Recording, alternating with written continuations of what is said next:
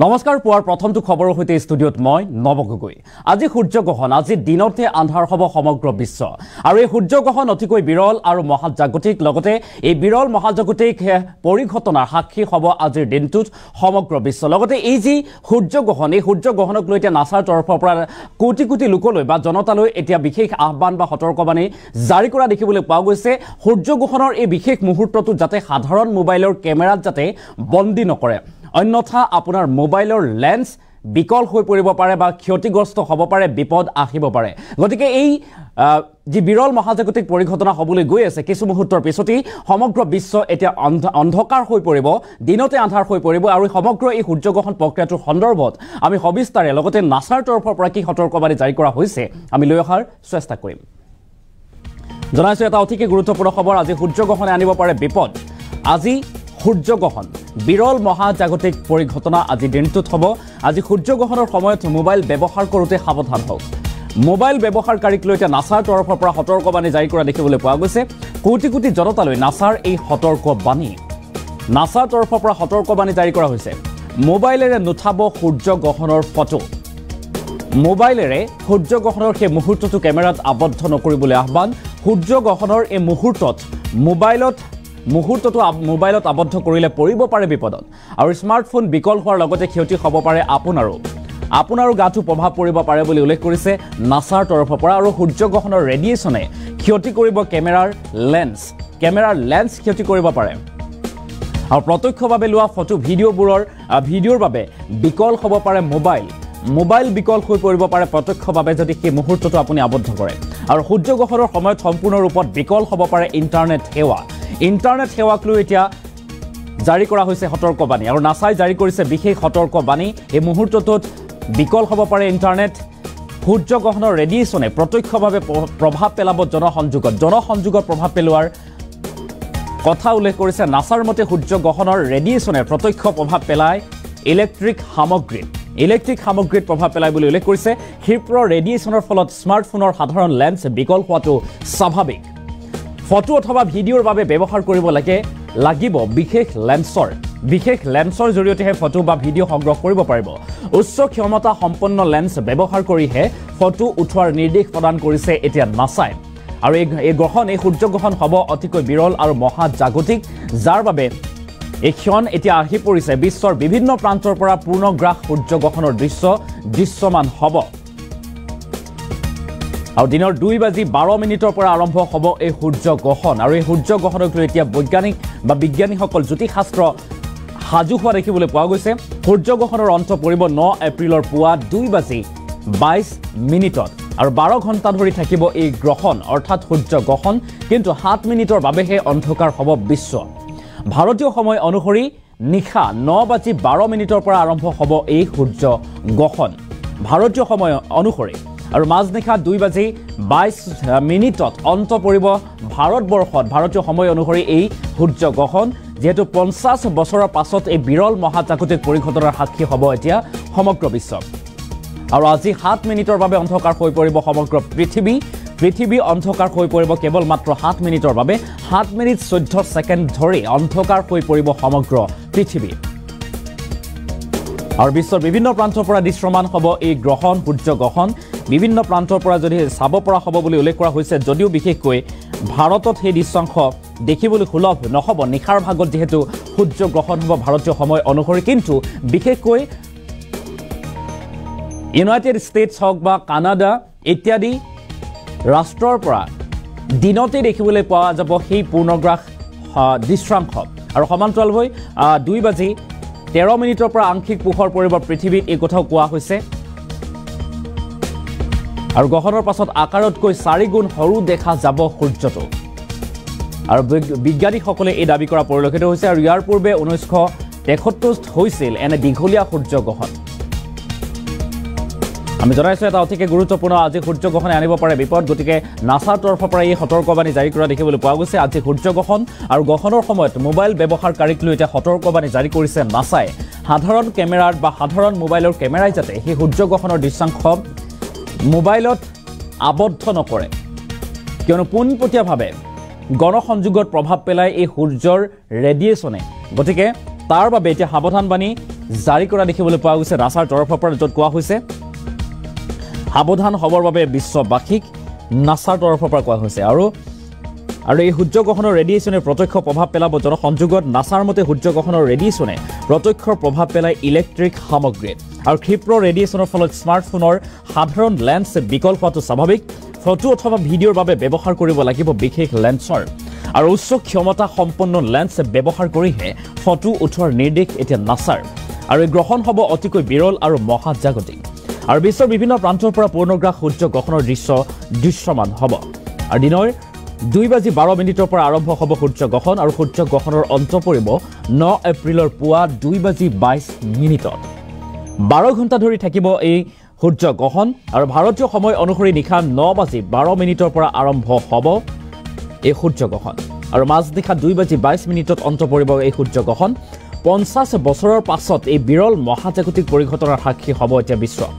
আৰু আজি 7 মিনিটৰ বাবে এনেদৰে আন্ধাৰ হৈ পৰিব বা অন্ধকাৰ হৈ পৰিব সমগ্ৰ পৃথিৱী 7 মিনিট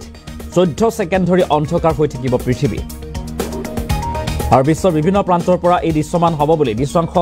দৃশ্যমান হ'ব বুলি যদিও দাবী কৰা হৈছে বিশেষকৈ ভাৰতত নিশাৰ ভাগতে হ'ব 9 বজাৰ পিছতহে যেহেতু ভাৰতত 9:12 পৰা আৰম্ভ হ'ব গ্ৰহণ গতিকে ভাৰতত সেই দৃশ্যমান নহ'ব কিন্তু লক্ষণৰ বিষয়টো হৈছে আমেৰিকা হওক বা কানাডা ইত্যাদি ৰাষ্ট্ৰত এই দৃশ্যাংশ পোনপটীয়াভাৱে দিনতে দেখিবলৈ পোৱা যাব অৰ্থাৎ দিনতে অন্ধকাৰ হৈ পৰিব পৃথিৱী আৰু লক্ষণৰ বিষয়টো হৈছে ইয়া বছৰটোৰ প্ৰথমটো আৰু দীৰ্ঘতম সূৰ্যগ্ৰহণ 7 মিনিট 14 ছেকেণ্ডত হ'ব পূৰ্ণগ্ৰাস সূৰ্যগ্ৰহণ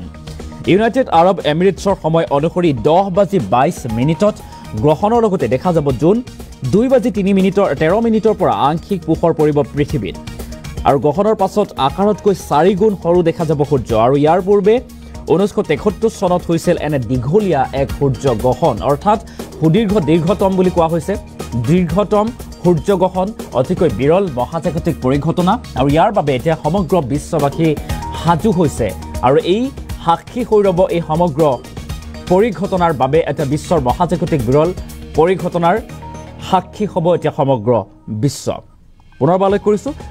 সমান্তৰালভাৱে নাছাৰ তৰফৰ পৰা এই সমগ্ৰ ঘটনাৰ সন্দৰ্ভত এতিয়া সতৰ্কবাণী জাৰি কৰা দেখিবলৈ পোৱা গৈছে আজি সূৰ্যগ্ৰহণৰ সময়ত মোবাইল ব্যৱহাৰ কৰোঁতে সাৱধান হ'বলৈ কৈছে সূৰ্যগ্ৰহণৰ যি মুহূৰ্ত সেই মুহূৰ্তটো যাতে মোবাইলত আবদ্ধ কৰিলে বিপদ আহিব পাৰে তাৰ বাবে এতিয়া সতৰ্কবাণী জাৰি কৰিছে স্মাৰ্টফোন বিকল হোৱাৰ লগতে ক্ষতি হ'ব পাৰে আপোনাৰো গতিকে সূৰ্যগ্ৰহণৰ এই যি ৰেডিয়েশ্যনে ক্ষতি কৰিব পাৰে আপোনাৰ কেমেৰাৰ লেন্স গতিকে সাধাৰণ মোবাইলৰ কেমেৰাৰে এই লেন্সৰ জৰিয়তে সেই দৃশ্যাংশ যাতে বন্দী নকৰে তাৰ বাবে এতিয়া আহ্বান জনাইছে নাছাৰ তৰফৰ পৰা সমগ্ৰ বিশ্ববাসীক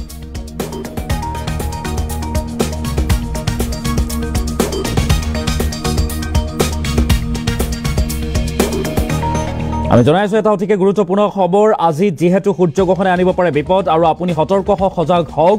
আজি সূৰ্যগ্ৰহণৰ সময়ত মোবাইল ব্যৱহাৰ কৰোঁতে সাৱধান হওক কোটি কোটি জনতালৈ নাছাৰ এই সতৰ্কবাণী মোবাইলেৰে নুঠাব সূৰ্যগ্ৰহণৰ ফটো আমি জনাইছো এটা অতিকে গুৰুত্বপূৰ্ণ খবৰ যেহেতু এই সুদীৰ্ঘ 50 বছৰৰ অন্তত এই মহাজাগতিক পৰিঘটনা বিৰল মহাজাগতিক পৰিঘটনা ঘটিবলৈ গৈ আছে কিছু মুহূৰ্তৰ পিছতে এই ঘটনা ঘটিব অৰ্থাৎ সূৰ্যগ্ৰহণ এই সূৰ্যগ্ৰহণৰ বাবে সমগ্ৰ পৃথিৱী 7 মিনিট 14 ছেকেণ্ডৰ বাবে অন্ধকাৰ হৈ পৰিব আৰু পিছত ভাৰতৰ সময় অনুসৰি যদিও 9:13 এই সূৰ্যগ্ৰহণ হ'ব ভাৰতত সেই দৃশ্যমান নহ'ব সেই দৃশ্যাংশ তথাপি বেলেগ ৰাষ্ট্ৰত বিশেষকৈ আমেৰিকা হওক কানাডা হওক আৰু সেই পশ্চিমীয়া ৰাষ্ট্ৰসমূহত এইসমূহ দেখিবলৈ পোৱা যাব আৰু তাৰ পিছতেই তাত এতিয়া নাছাৰ তৰফৰ পৰা বিশেষকৈ কোৱা হৈছে নাছাই কৈছে সাধাৰণ মোবাইলৰ কেমেৰাই যদি এই দৃশ্যাংশটো বন্দী কৰিব বিচাৰে তেনেহ'লে আপোনাৰ মোবাইলৰ লেন্স বিকল হৈ পৰিব পাৰে কিয়নো সূৰ্যৰ এই যি ৰশ্মি সেই ৰশ্মি পোনপটীয়াভাৱে পৰে অৰ্থাৎ জনসংযোগত পোনপটীয়াভাৱে পৰে ইলেক্ট্ৰিক সামগ্ৰীত পোনপটীয়াভাৱে পৰে আৰু এই ইলেক্ট্ৰিক সামগ্ৰী এই সূৰ্যৰ তীখৰ ৰশ্মি হয়তো বিকল কৰি তুলিব পাৰে তাৰ বাবে এনেদৰে নাছাই সতৰ্কবাণী জাৰি কৰা পৰিলক্ষিত হৈছে স্মাৰ্টফোন বিকল হোৱাৰ লগতে ক্ষতি হ'ব পাৰে আপোনাৰো নাছাই এই বিশেষ সতৰ্কবাণী জাৰি কৰিছিল সূৰ্যগ্ৰহণৰ এই ৰেডিয়েশ্যনে ক্ষতি কৰিব কেমেৰাৰ লেন্স আৰু প্ৰত্যক্ষভাৱে লোৱা ফটো ভিডিঅ'ৰ বাবে বিকল হ'ব পাৰে মোবাইল আৰু সূৰ্যগ্ৰহণৰ সময়ত সম্পূৰ্ণ ৰূপত বিকল হ'ব পাৰে ইণ্টাৰনেট সেৱাও বিকল হৈ পৰিব পাৰে বুলি দাবী কৰা হৈছে নাছাৰ তৰফৰ পৰা আৰু নাছাই জাৰি কৰিছে এই সন্দৰ্ভত সতৰ্কবাণী কিয়নো সূৰ্যগ্ৰহণৰ ৰেডিয়েশ্যনে প্ৰত্যক্ষ প্ৰভাৱ পেলাব জনসংযোগত নাছাৰ মতে সূৰ্যগ্ৰহণৰ ৰেডিয়েশ্যনে প্ৰত্যক্ষ প্ৰভাৱ পেলায় ইলেক্ট্ৰিক সামগ্ৰীত আৰু ক্ষিপ্ৰ ৰেডিয়েশ্যনৰ ফলত স্মাৰ্টফোনৰ সাধাৰণ লেন্স বিকল হোৱাটো স্বাভাৱিক ফটো অথবা ভিডিঅ'ৰ বাবে ব্যৱহাৰ কৰিব লাগিব বিশেষ লেন্সৰ জৰিয়তে সেই বিশেষ মহাজাগতিক পৰিঘটনাটো চাব পাৰিব একাংশ লোকে আৰু উচ্চ ক্ষমতা সম্পন্ন লেন্স ব্যৱহাৰ কৰিহে ফটো উঠোৱাৰ নিৰ্দেশ প্ৰদান কৰিছে এতিয়া নাছাই আৰু এই সূৰ্যগ্ৰহণ হ'ব অতিকৈ বিৰল আৰু মহাজাগতিক আৰু বিশ্বৰ বিভিন্ন প্ৰান্তৰ পৰা পূৰ্ণগ্ৰাস সূৰ্যগ্ৰহণৰ দৃশ্যমান হ'ব দিনৰ 2:12 পৰা আৰম্ভ হ'ব সূৰ্যগ্ৰহণ আৰু সূৰ্যগ্ৰহণৰ অন্ত পৰিব 9 এপ্ৰিলৰ পুৱা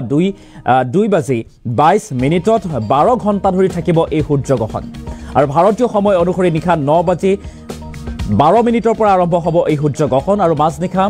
2:22 অন্ত পৰিব ভাৰতত এই সূৰ্যগ্ৰহণ উল্লেখ্য যে 50 বছৰৰ পাছত বিৰল মহাজাগতিক পৰিঘটনাৰ সাক্ষী হ'বলৈ গৈ আছে এতিয়া সমগ্ৰ বিশ্ব আৰু লক্ষণৰ বিষয়টো হৈছে 7 মিনিট 14 ছেকেণ্ডৰ বাবে আজি অন্ধকাৰ হৈ পৰিব দিনতে পৃথিৱী 7 মিনিটৰ বাবে আন্ধাৰ হৈ পৰিব অমাৱস্যা নামি পৰিব এতিয়া সমগ্ৰ বিশ্বত 7 মিনিটৰ বাবে এই সূৰ্যগ্ৰহণৰ বাবে গতিকে সকলোকে এই সূৰ্যগ্ৰহণৰ বাবে যেহেতু খবৰটো আমি সবিস্তাৰে দি আহিছোঁ ধাৰাবাহিকভাৱে কেতিয়া হ'ব কেনেদৰে হ'ব ক'ত হ'ব ক'ৰ পৰা দৃশ্যমান হ'ব বিশেষকৈ এতিয়া কোৱা হৈছে আমেৰিকা হওক কানাডা হওক এই পশ্চিমীয়া ৰাষ্ট্ৰসমূহৰ পৰা এই দৃশ্যমান হ'ব সূৰ্যগ্ৰহণৰ দৃশ্যাংশ কিয়নো ভাৰতৰ সময় অনুসৰি 9:14 ভাৰতত এই সূৰ্যগ্ৰহণ হ'ব নিশা যাৰ পৰিপ্ৰেক্ষিতত এই দৃশ্যাংশ ভাৰতত সুলভ নহ'ব বা চাবলৈ পৰা নাযাব কিন্তু যি সময়ত ভাৰতত যদি আন্ধাৰ হয় তেতিয়া দেখিবলৈ পোৱা যায় পশ্চিমীয়া ৰাষ্ট্ৰসমূহত পোহৰ হয় সূৰ্যৰ উদয় হয় আৰু সেই সময়তে এতিয়া পশ্চিমীয়া ৰাষ্ট্ৰসমূহৰ পৰা এই সূৰ্যগ্ৰহণৰ বিৰল দৃশ্যাংশ দেখিবলৈ পোৱা যাব অৰ্থাৎ দৃশ্যমান হ'ব বুলি দাবী কৰা হৈছে গতিকে নাছাৰ তৰফৰ পৰা এই বিশেষ আহ্বান জনোৱা হৈছে সমগ্ৰ বিশ্ববাসীক কোটি লোকক সতৰ্কবাণী জাৰি কৰা হৈছে য'ত কোৱা হৈছে সাধাৰণ লেন্স ব্যৱহাৰ কৰি যাতে সেই দৃশ্যাংশ নাচায় সূৰ্যৰ ৰেডিয়েশ্যনে বিস্তৰ ক্ষতি কৰিব পাৰে লেন্সৰ লগতে ব্যক্তিগৰাকীৰ ক্ষতি কৰিব পাৰে বুলি এতিয়া দাবী কৰা পৰিলক্ষিত হৈছে বিশ্বৰ বিভিন্ন প্ৰান্তৰ পৰা যেহেতু পূৰ্ণগ্ৰাস সূৰ্যগ্ৰহণৰ দৃশ্যমান হ'ব বুলি দাবী কৰা হৈছিল যদিও বিশেষকৈ পশ্চিমীয়া ৰাষ্ট্ৰসমূহৰ পৰাহে চাব পৰা যাব আৰু সূৰ্যগ্ৰহণৰ সময়ত সম্পূৰ্ণৰূপত বিকল হৈ পৰিব পাৰে ইণ্টাৰনেট সেৱা আৰু নাছাই ইতিমধ্যে জাৰি কৰিছে এই বিশেষ সতৰ্কবাণী সূৰ্যগ্ৰহণৰ ৰেডিয়েশ্যনে প্ৰত্যক্ষ প্ৰভাৱ পেলাব জনসংযোগত আৰু নাছাৰ মতে সূৰ্যগ্ৰহণৰ ৰেডিয়েশ্যনে প্ৰত্যক্ষ প্ৰভাৱ পেলায় ইলেক্ট্ৰিক সামগ্ৰীত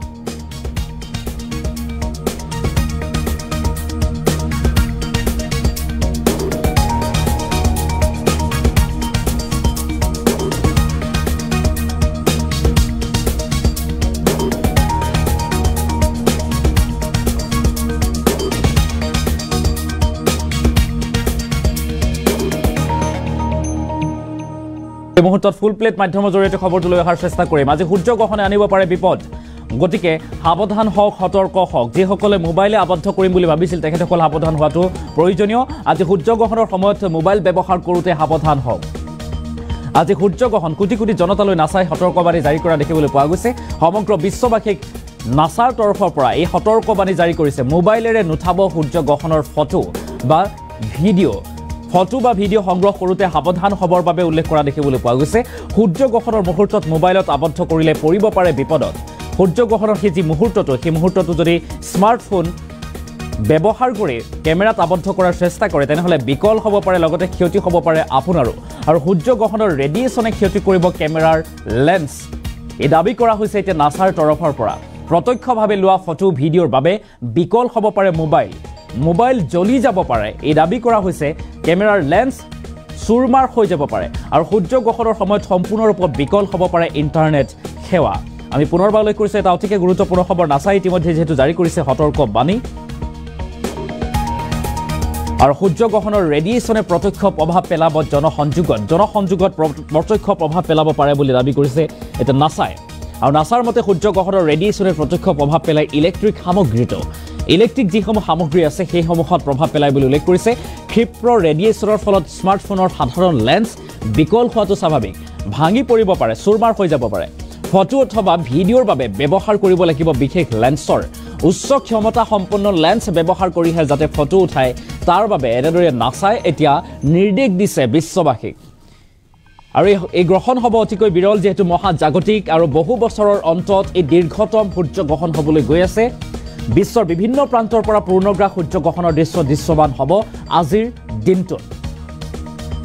আৰু দিনৰ 2:12 পৰা আৰম্ভ হ'ব সূৰ্য গ্ৰহণ আৰু ঠাইভেদে ৰাষ্ট্ৰভেদে বেলেগ বেলেগ সময় বুলি ধাৰ্য কৰা হৈছে সূৰ্য গ্ৰহণৰ অন্ত পৰিব 9 এপ্ৰিলৰ পুৱা 2:12 আৰু 12 ঘণ্টা ধৰি থাকিব এই সূৰ্য গ্ৰহণ 12 ঘণ্টা ধৰি থাকিব এই সূৰ্য গ্ৰহণ আমি জনাইছো ভাৰতীয় সময় অনুসৰি নিশা 9:12 পৰা আৰম্ভ হ'ব এই সূৰ্য গ্ৰহণ আৰু মাজনিশা 2:22 অন্ত পৰিব ভাৰতত বিশেষকৈ এই সূৰ্য গ্ৰহণ